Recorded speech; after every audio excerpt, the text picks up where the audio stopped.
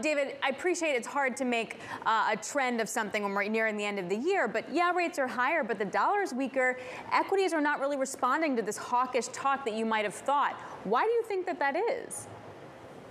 Well, I think it will happen as we look into the first quarter, and expectations, S&P 500, for example, will be falling to around 3,600 in the first quarter, and you'll see that perhaps rise later in the year to back to around 4,000, which would put you at a flat market, Alex. So your question about, well, what has the market been avoiding? There's this expectation, optimism, if you will, of a potential pivot, and perhaps the Fed may stop hiking rates sooner than we expect here at Goldman Sachs. We're expecting a 50 basis point hike next week, followed by 25 basis point hikes in the early part of next year, February, March, and May. And so that's the risk, as I would see it, in terms of the valuation to the market, as well as earnings, negative earnings revisions. I think that is the setup for the entering the new year. I think there's going to be a challenging environment, negative earnings revisions, and a reassessment of the level of rates. Right now,